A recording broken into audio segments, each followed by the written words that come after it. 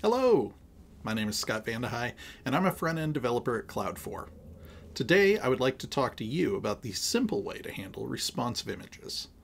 The responsive images spec is fantastic, and it covers a load of use cases, but in my experience, most of the time, you'll only need to understand one of them, serving a different-sized copy of the same image, depending on the user's viewport width.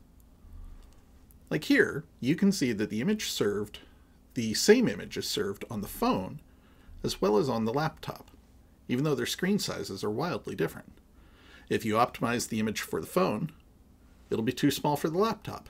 But if you optimize for the laptop, then you're sending a huge image file to the phone. Ideally, what we would do is serve an appropriately sized image to each device. We call this resolution switching, and you can accomplish it using the srcset and sizes attributes. The srcset attribute provides the browser with a set of sources to choose from, and what size each of those sources is. It's a comma-separated list of URLs paired with widths. By providing a collection of image assets this way, you're saying to the browser, I'm giving you a list of images, and I trust you to pick the best one. The browser will choose the best image based on a complex set of criteria, including what size the image is displayed to the user at their current viewport size, and whether the user has a high-resolution display or not. It's smart enough to know that if the image will be displayed at 800 pixels wide, it should choose an asset from the list that's at least 800 pixels wide. It also knows how to handle high-density screens. For example, if the image will be displayed at 320 pixels wide on a Retina device, it should choose an asset that is at least 640 pixels wide. So you don't need to worry about 1x and 2x images. All you have to do is provide a good set of images, and the browser will do the rest. Now you may have noticed we still have source attribute. I wonder if it's still needed. The answer is that if you provide a source set attribute, modern browsers will replace the source value in the DOM with the image that is selected from the source set. So modern browsers will ignore the value you specify in the source attribute in favor of source set. But source is still important for browsers that don't support responsive images. These older browsers will ignore the source set and sizes attributes because they can't understand them. However, they do understand the source attribute, so you can provide a single image as fallback for them. I usually pick the smallest image that will still look good on a non-Retina desktop monitor. Now, the source set attribute is all well and good, but when the browser is reading your HTML, it doesn't know if you've used CSS to, say, scale your image to be 50% of the width of the screen. That's where the sizes attribute comes in. It's how we give the browser a hint about how the image will be rendered after the CSS is applied. The sizes attribute is a comma-separated list of media conditions paired with widths. For example, this first one says, if the viewport is at least 1024 pixels wide, then the image will be 780 pixels wide. The last item on your list does not need a media condition. If you provide a width and leave the media condition off, it will be treated as a default width to use if nothing else matches. You can also use relative widths, such as 50 VW, which says the image will be 50% of the viewport width. You could even use calc for more complex situations, such as accounting for padding around the image. The browser will work its way down this list and apply the first item that matches the viewport. So, using this sizes attribute, if the user is on a large desktop display, the browser matches the first item on the list and knows the image will be 780 pixels wide. An iPad in standard vertical orientation is 768 pixels wide. So the browser would skip the first item, but match the second, which says the image will be 390 pixels wide. A user on a typical mobile device wouldn't match either of the first two, and would land on the last one, the default one, which says the image will be 50% of the viewport width. Now, of course, these are just examples. The real world is messy.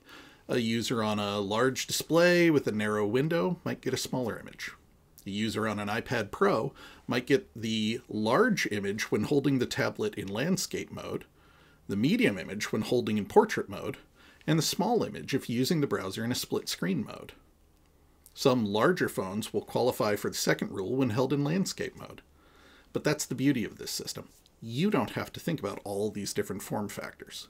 You only have to consider what size the image will display based on the viewport width. Let's address some frequently asked questions. How could you generate all these image assets? Well, you've got several options. You could create them by hand. You could use a responsive image generator tool, or you could use an image CDN.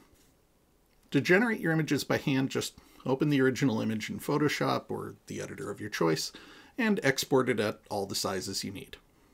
That can be a bit time-consuming, so you may want to use a tool to generate your images. Several tools will do this for you, but the one I like best is the Responsive Image Breakpoints Generator from Cloudinary.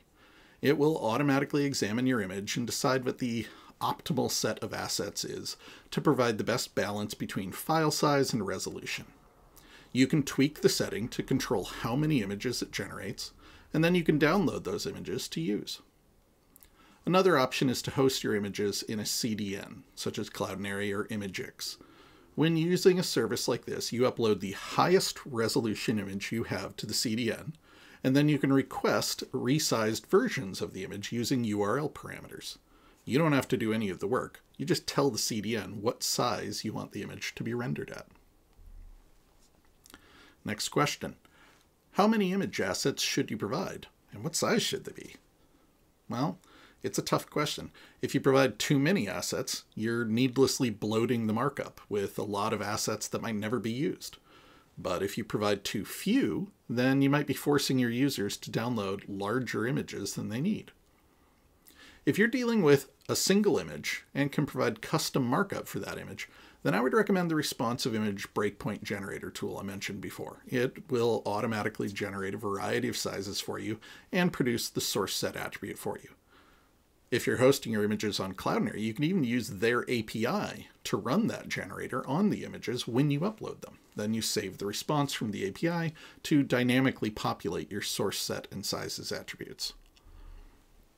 But in my experience, it's much more common to find yourself working in a CMS or a web app where you don't know the exact image that will be displayed, just the slot it will be displayed in.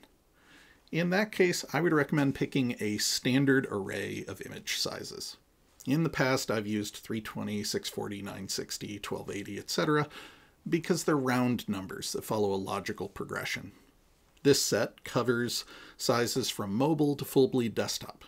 However, a standard array of sizes will always be less efficient than a customized one. In this case, while the numbers are logical, there's a progressively larger file size increase because when you double the width, you quadruple the pixels.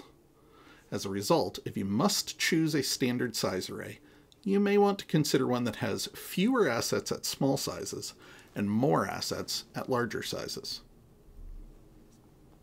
What about the sizes attribute? How do you figure that out? Well, you'll need to determine that by looking at your actual CSS to see how wide the image is displayed at various breakpoints.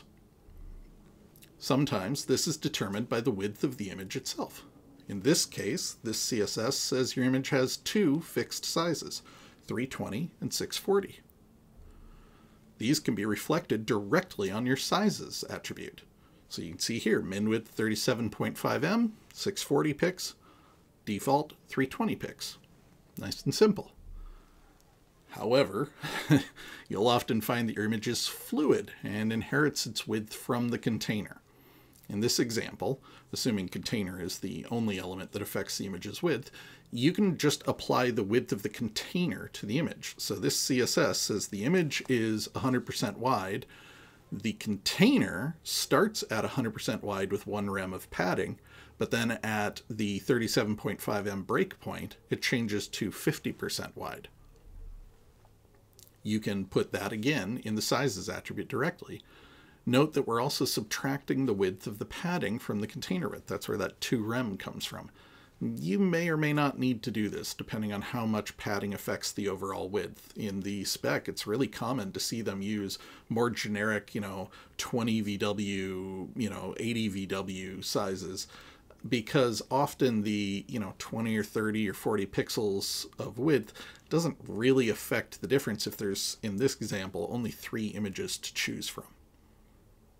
As you can see, this is going to depend greatly on your specific layout.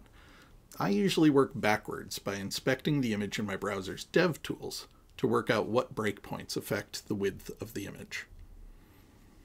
Which naturally brings us to our next question. How do you check your work? Well, as you can imagine, testing whether you got your responsive images code can be tricky and time-consuming. Thankfully, there is a tool to make it easy. It's called the Responsive Image Linter. It's a bookmarklet that you add to your browser and use on your site. And when you trigger it, it will automatically scan your page at a variety of different viewport sizes and pixel densities to test your images. Then it will give you a report showing every image on your page and whether they're properly resizing. If they're not, it'll tell you what's wrong and even make suggestions for how to fix it. Now, I've found the suggestions are a little bit hit or miss. Sometimes they're not quite what I would have written myself, but at the very least, it's helpful for diagnosing, hey, you said this image was going to be 320 pixels wide at the smallest viewport, but it's not.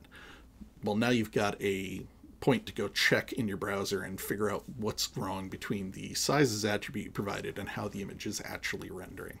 So, highly recommend it. We use this tool at Cloud4 all the time. As you can see, the combination of the source set and sizes attributes give you a lot of bang for your buck.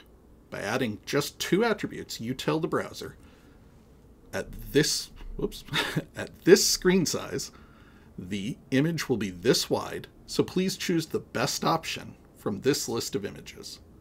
Now, there's a lot more power available if you need to do more complicated things, such as serving modern image formats like WebP, or serving different images at different screen sizes.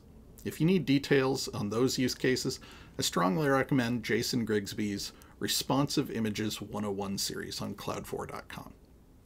Thanks for listening. I'll catch you next time.